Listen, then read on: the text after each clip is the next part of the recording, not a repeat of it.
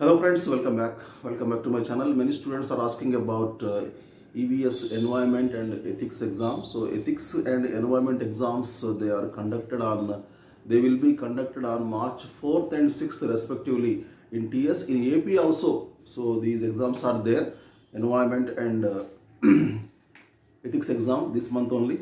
So very simple. So don't waste much time about these exams and these projects. So this is for namesake only. These marks won't be added in the main examination, main memo. So marks won't be there in the long memo also, in your final memo also.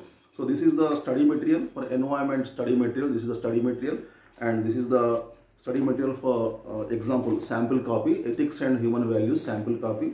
So what you have to do is so environment project workbook. This is the project workbook, and you have to write first.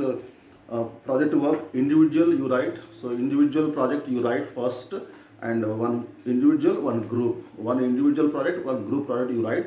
So you just copy from your material. So everything is available, everything is given from in your material. Just copy down. So just fill all the pages. You fill in all the pages you have to fill, and one side you have to paste the images. One side, so here content you have to write, text you have to write. Here this side you paste the relevant images you paste. Okay, like that you fill this book. Similarly, so for ethics also same. So ethics study material, from this study material you have to copy. Okay, project workbook you have to write this in this project workbook. Okay, so first individual, then group. First individual project, then group project. So you have to copy from your material only. So same here also, same formula. This side images, colorful images you take from the internet, and here so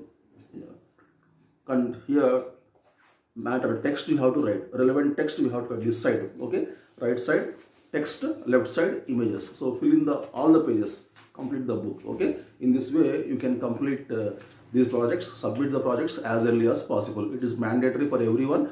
Everyone has to appear for the exam. You should be present for the exam. Don't be absent. So if anybody is abroad, anybody is out of town, please inform them. So attendance is mandatory for ethics and environment examination. Otherwise, your final hall ticket won't arrive. You won't get your final hall ticket. Okay, very simple. Don't waste much time. On Sunday you sit and you complete these two projects. Okay, so not more than that. Thank you very much for watching my videos. See you very soon with the latest update. Till then, take care. Bye bye. Jai Hind.